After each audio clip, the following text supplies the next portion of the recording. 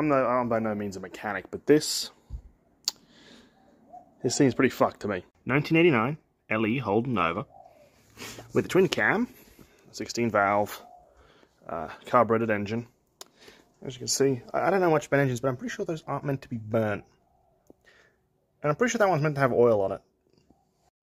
Post-production and far later me, this is from 2024 that I'm speaking. Yeah, they're not meant to have oil. So I guess only one of the cylinders was working properly. There's some tasteful door damage. Obviously, broken door handle. The classic, it works on the inside. Oh, and broken window.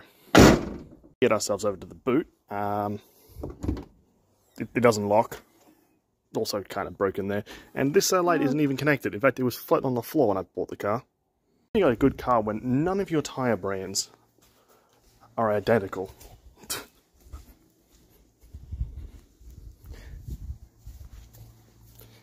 Hey, the interior is nice. Well, somewhat. It's got the classic crawler syndrome of this seat being completely buggered, these being completely fucked, and the passenger seat being actually pretty nice. With a gentle 232,000 kilometers and a very dodgy aftermarket radio, you can own this car for 150 bucks. But why would you?